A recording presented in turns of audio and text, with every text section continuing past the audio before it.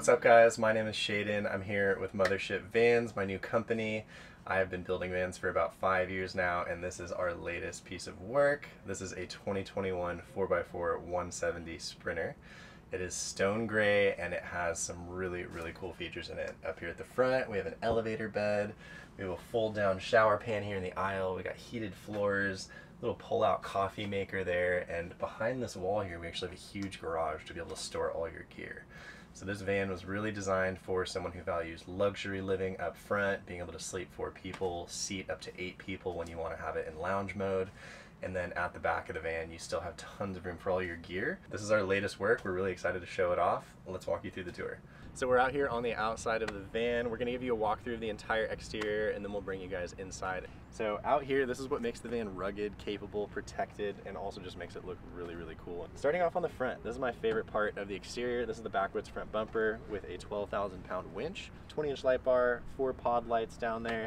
This thing is like a bull bar, so if you were to hit a deer or something driving down the road, it's just gonna protect the van. Up here we have 3M vinyl wrap on the hood and all of the lowers, so we do wrap the hood and the lowers just to kind of protect the van. We have little fender flares here from Wagon. Down here we have 17-inch Black Rhino Barstow rims with 275/70/17 tires and an Agile off-road rip kit under here. So the suspension is all beefed up. It is customized for the weight of the van. Moving up to the roof rack, which is one of the coolest parts of the van. That's what houses our solar panels and our awning and all kinds of stuff like that. We have 2 50-inch light bars up there. Something very unique about this van is it has about 150,000 lumens of light. We also have a Fiamma 13-foot legless awning up here. It's really sweet because you don't actually have to set out legs or anything like that. And it's also automatic, so whenever you start driving or when it gets windy or it senses vibration, the awning will just pull itself in automatically. So up on the roof rack, we have a full-time Starlink dish, and you can basically switch that using the switch right next to the sink. We also have 480 watts of military-grade walkable solar. It is all really high-end solar, basically. They can withstand hail and impact, and just super rugged and durable up there, but you can also walk on it, you can do yoga. We do have a second alternator on this van, as well as a DC to DC primary alternator charger. Underneath the van, we have a 48-gallon extended diesel tank, so that gives you a ton more range when you're on an overlanding trip or you're out there in the wild.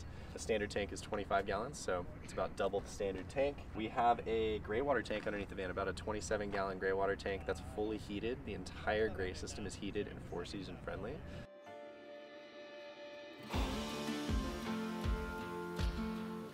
Alrighty, so we're back here at the back of the van in the gear garage, and this is a really special part of this van because you have about 80 cubic feet of storage back here.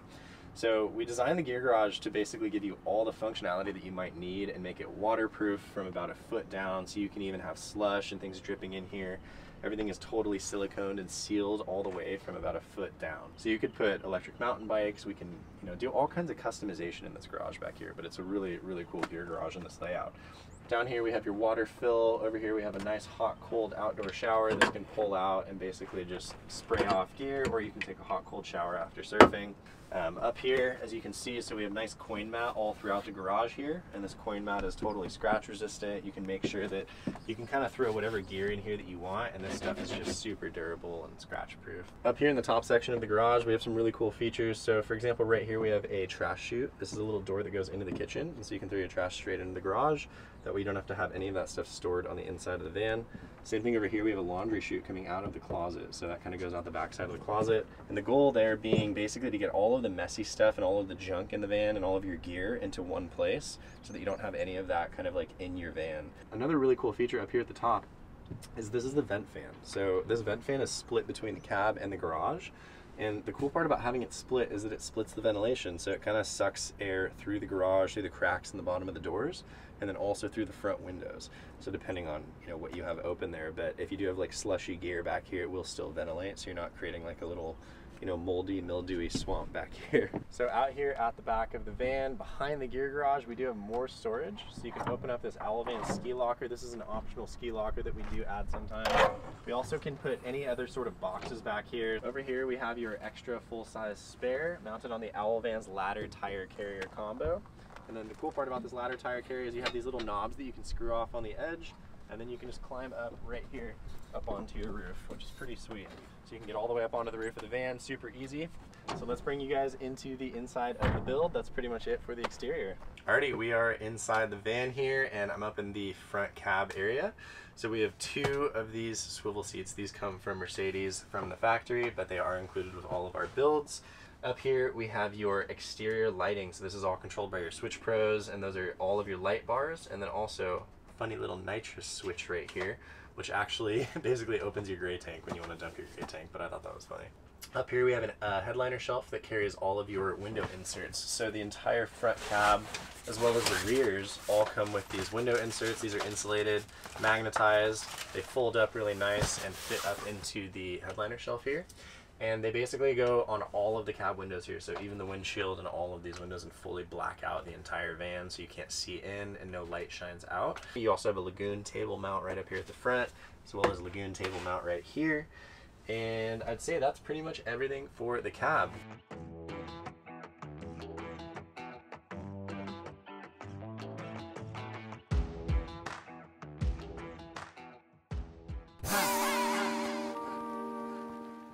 I'm Nate Murphy, and I have literally just bought this van to show you how to build a van. We have made a really detailed course which will help you go from this to this.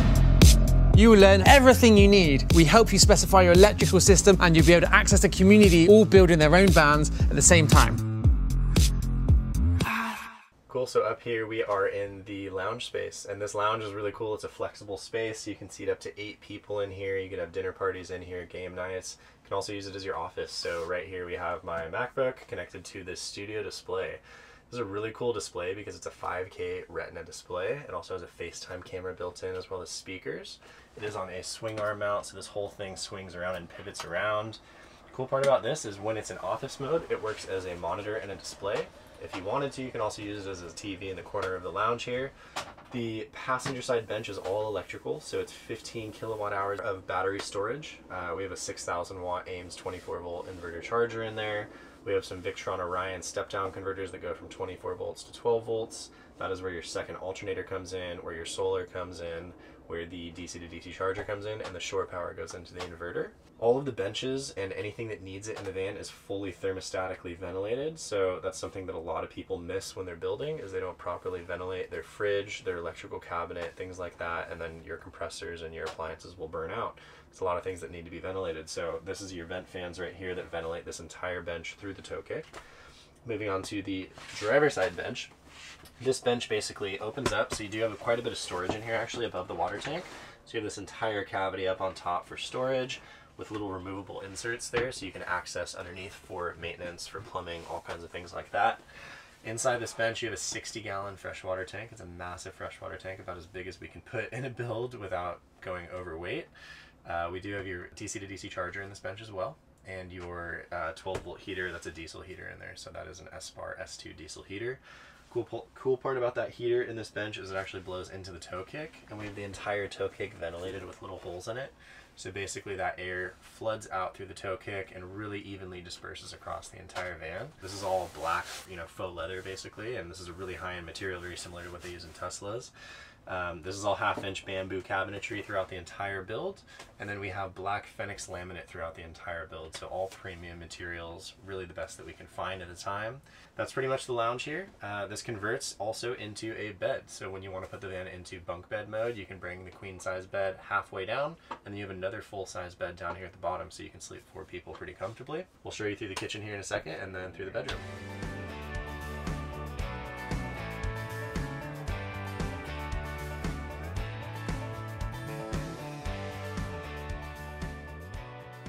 Welcome to the kitchen, closet, and bathroom. It's all kind of blended into one here. So I'll kind of start with this side and then we'll move over towards this side. So brief overview, we have a kitchen in the front, a closet over here, and then a shower that folds down from the back wall here, and then a curtain that pops up out of it. So we'll show you guys all of this. Up here in the top to start, we have a microwave just flush mounted up into the overhead cabinet. This is just a really sweet microwave. Super simple. It's a microwave, nothing crazy. But in the overhead cabinet right here, we do have lighting that automatically turns on in all of your overhead cabinets, as well as nice little lips to make sure nothing slides out, and locks to keep all of these doors nice and secure, but those lights do turn on and off as you open the cabinet, which is pretty cool. Down here we have a dual induction stove. Over here we have this invisible sink. So we do have a little cover that goes in here. It's down in the drawer, and that kind of covers up the sink so you don't see it. This sink faucet does fold up right here really easily.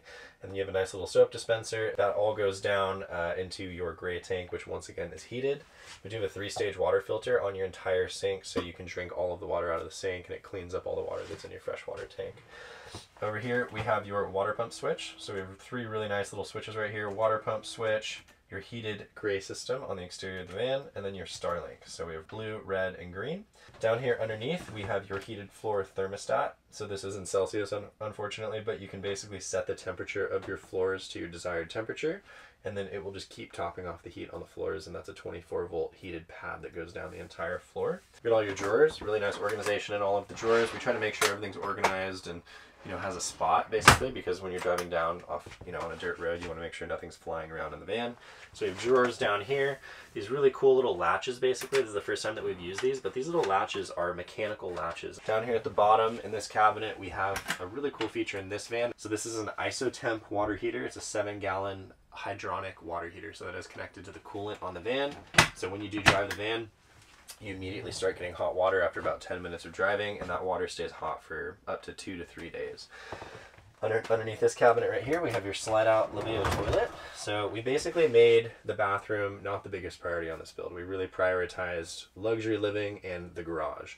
And basically the bathroom and the shower are kind of like side uses, because it's really not the most important thing for a lot of people that live in their vans. So this is a lavabo dry flush toilet. It just vacuum seals all of your solid waste and liquid waste into a bag, and you never have to think about it again until you grab the bag and throw it in a dumpster. It doesn't smell like anything. It's super efficient and clean. Over here we have your trash chute. So you can open this guy up right here, and you can put a trash bag back there, trash can. You can even put a little chute that we have on here to make sure that that routes into your trash can at the back. Then we'll jump over to this side. So once again, we have an overhead cabinet here with all kinds of custom storage for things like your coffee cups or mugs, right? I have these really nice little mugs that I love in here. I'm kind of obsessed with things like that and little aesthetics, and making sure that 1, nothing moves around, and 2, that everything's really high quality. So I like to be able to have glasses in the van, not just like plastic cups and things like that. So to do that, you have to have really nice padded storage everywhere. So over here, we have a really cool new feature that we added right here in between the upper and lower cabinets, and this is our little coffee house. So this holds an espresso machine. It slides out right here, and the reason it slides out is so that you can fill up the water on the back of it. But this takes all the different espresso pods, so you can put in espresso or coffee in here.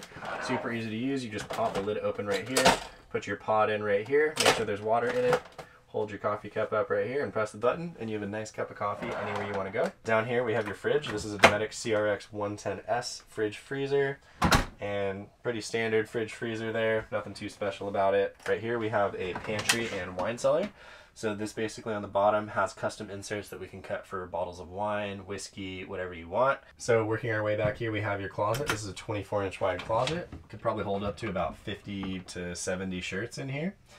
So you can have plenty of room for you and everybody who's traveling in the van. And then we also have 4 drawers going down towards the bottom, so that everybody has their own drawer who's traveling in the van if you wanted to do it that way. And then at the bottom, we do have a big linen drawer just for extra towels and things like that. That's a deeper drawer. Up here against the ceiling, we have your Dometic air conditioner. So this is a 12-volt RTX 2000 air conditioner. This thing basically just pumps out about 7,500 BTUs of ice cold air. It keeps the van nice and cool. We are switching to a cruising comfort, primarily to get everything off of the roof of the van. Back here we have the other side of your vent fan that kind of sucks the air through the entire cab across the bed, so it pulls air from the 2 front sliding windows all the way through, and there's no dead zones where there's air that's kind of stagnant, so it really creates nice airflow all the way through the van. Over your stove when you're cooking, so the steam kind of goes up here, and down here, steam from your shower as well will go straight up here into this vent fan. So the coolest part about this shower is that it's there when you need it, and it's not there when you don't need it, which unfortunately when you do a full cavity shower, it's there when you don't need it, and it takes up a huge amount of the volume in the van. So let's show you how this works. Basically, this shower folds down from the wall. It has a really nice little lock right here, so you just spin that, and this entire setup takes about 30 seconds. You just pull the shower pan down from the wall, set it against the floor, and then you basically just reach in here and grab your magnets. So there's all these little magnets in here, and these literally just lock onto the ceiling right here. And this curtain basically pops up here, and it has little magnets that go inside here as well. And you just walk in here through these magnets, and you're good to go. You step into your shower, pull this open right here, and you have a fully waterproof room. And you have a nice little sprayer that folds out from the wall right here. So inside here, it's kind of hard to see, but we do have this nice little sprayer, and you can basically just turn that on and off with the press of this little button right here. So super easy to use. You can see me at the top here. We are going to kind of tighten up this curtain here a little bit, but it should look like this basically. And then when you are done, you can kind of let it dry out just for a second. This is all antimicrobial and anti-mildew, but you can grab the four corners here. Super easy. See how I just grab those, take this entire curtain, shove it into the pan, and your shower's gone.